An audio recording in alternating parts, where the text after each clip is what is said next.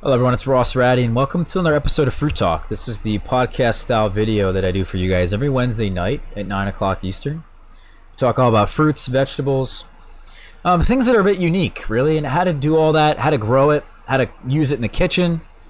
Really things you probably never heard of. So let's get on with it. In this episode of Fruit Talk, we're going to talk all about vegetables and probably my top 5, the easiest to grow vegetables I would consider the easiest to grow here in my climate and probably in your climate as well. Most temperate zones are really going to have the same results that I have in my yard. So let's get on to it. The first thing I want to mention is actually tomatoes. And I know tomatoes can be a bit tricky.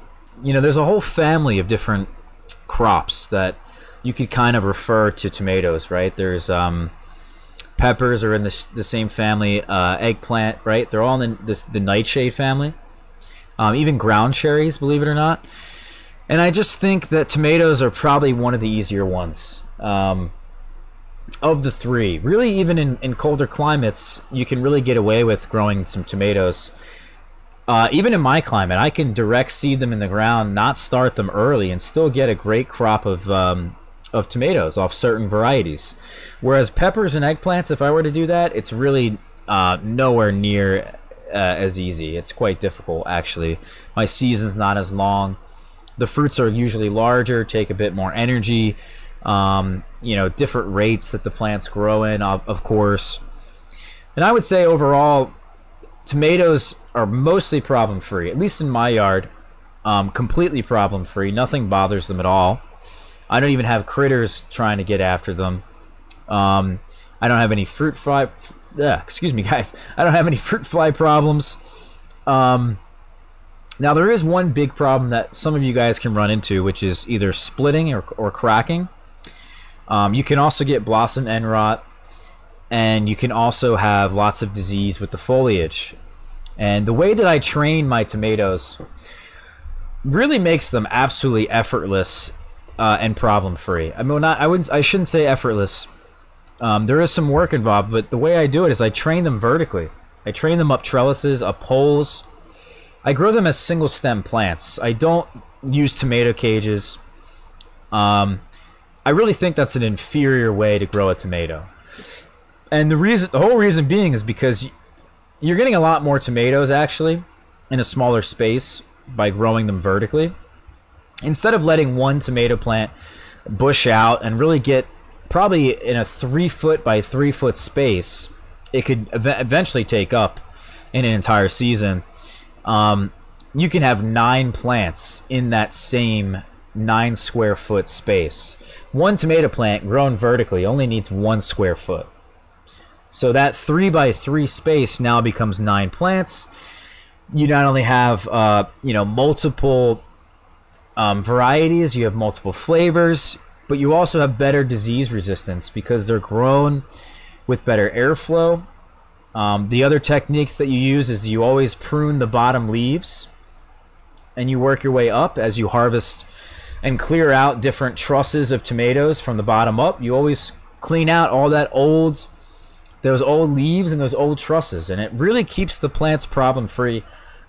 Blossom end rot really is all because of your soil for the most part, or even some water, coming down from the earth and then coming up and hitting the leaves, right? That's a different disease, but all that stuff really is stemming from the ground. And if you can kind of keep your plants off the ground, you won't have these problems. So training them up a trellis it just makes a whole lot of sense. And by me growing them here in this climate, I'm actually was able to get a bowl like this, that for those of you guys who are watching this on YouTube, I had so many tomatoes I couldn't keep up with them that I gave away quite a few.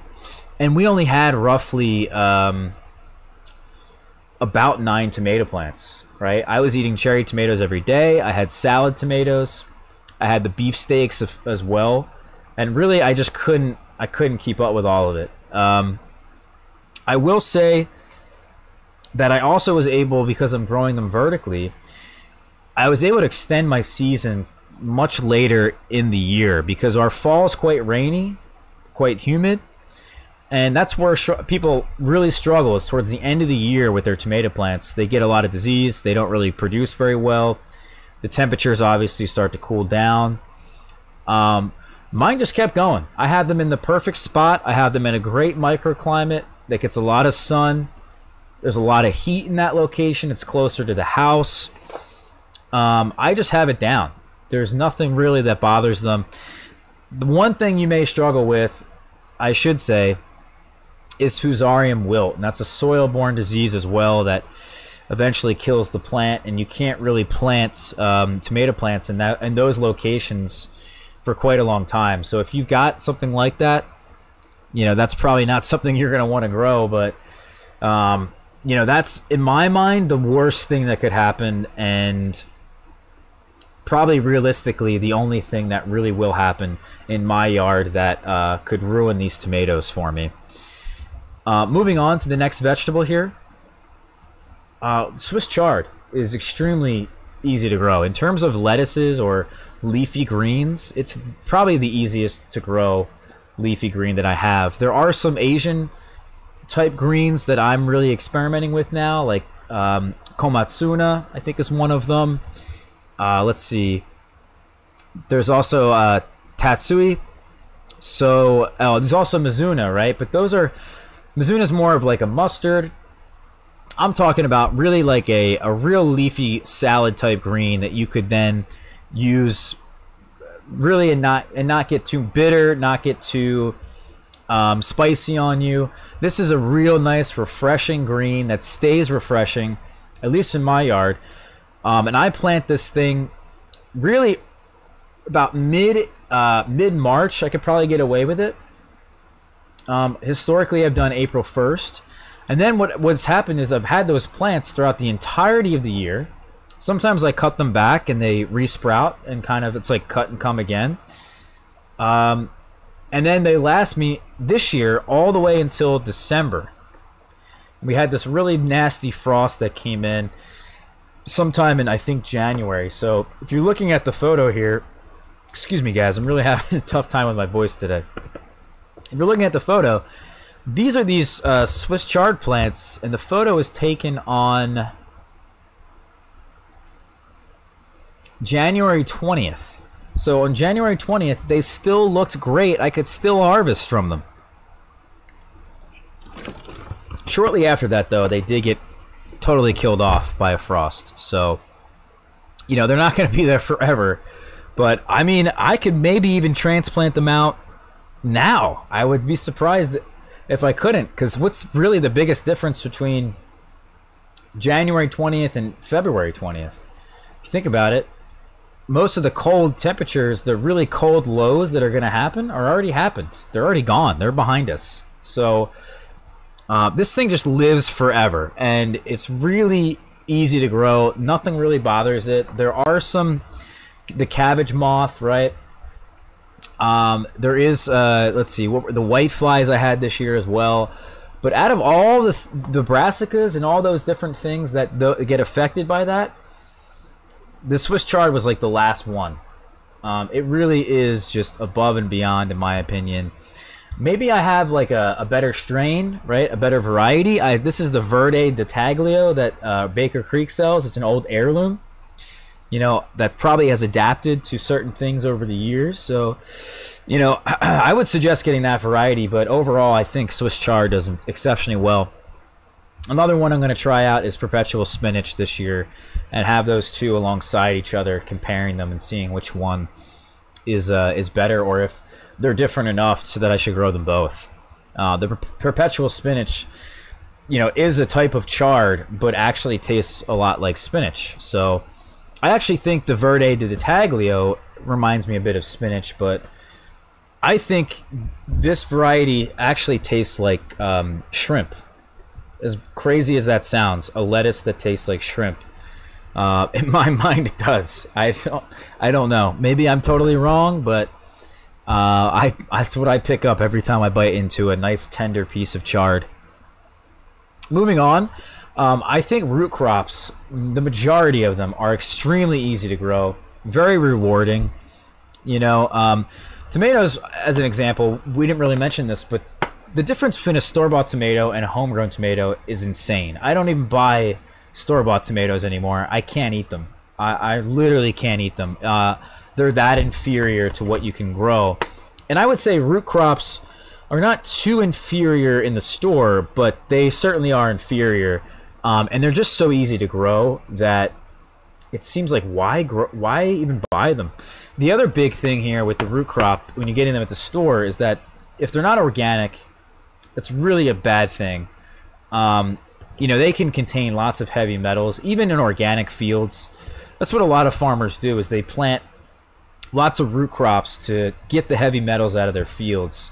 And I really would stay away from, you know, store-bought root crops if you could. And you know what? Radishes, turnips, beets, carrots, potatoes. There's a whole bunch of them. Even yacone you can grow, and Jerusalem artichokes. It's all extremely easy, guys. You literally plant the seed or you plant the potato and you're done. It's really, really simple. I would say peanuts are a bit more difficult to get finer tuned, and you have to do some processing to the peanuts afterwards, right? I think you want to roast them for the most part. You know, but for the most part, most root crops are really a joke. You can even grow a lot of them in because they are a root crop and they're naturally grown in you know, underneath trees and whatnot, underneath as a ground cover. They don't really need full sun. You know, they may not get the largest size turnips or the largest size carrots, but they're going to be tender. They're going to be really good. You know, and a lot of people go crazy for larger fruits or larger vegetables when in reality a lot of this stuff is just better when it's smaller. The Hakurei turnip there is what you're looking at. This is a white turnip. It's called a snow apple, they call it in certain places. It's incredible, especially grown in colder temperatures. It's insane. It's very sweet.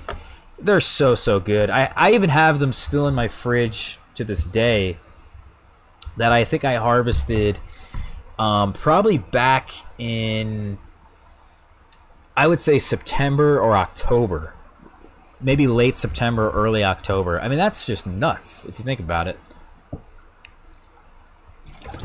Excuse me, guys. So, root crops, again, really, really simple. The next thing I want to talk about is peas and beans, because most peas and most beans are just, again, a joke. You got to get certain conditions for certain things, right? Like peas like to be grown mostly in colder climates and colder temperatures, so earlier in your season or late in the season. Beans, you know, really like the warmer temperatures. You got to have a little bit, usually around 60 degrees Fahrenheit at the soil level. So you really want, between the two of them, I should say, they really cover my bases the entire year. I'll plant a whole bunch of snap peas early out in the year, and sugar snap peas are incredible. There's many types of peas, by the way, but in my mind, excuse me, oh my God, the sugar snap peas are just unbelievable. They are far and away my favorite vegetable. They're extremely sweet. They're very good early in the season. It's like the first vegetable you can really snack on. I mean, maybe you could get radishes that you could snack on. The Hakurei turnips you could certainly snack on. Maybe you get like a really early carrot. But, oh man, the sugar snap peas, I can't wait to eat them in about 2 months from now. I'm going to be really enjoying them. So, you know, I would totally recommend both of them. Any kind of bean, any kind of pea. Realistically, because you just plant the pea or the bean. They have really great germination. And they form really strong plants in no time. A lot of them suck the nitrogen out of the air and put that into their soil. So they don't really need a whole lot of extra help growing. They don't need you know, the best soil conditions. They don't really need too much of this, too much of that. They're like one of the last things you should baby, in my mind. They really are just so easy. Nothing bothers them.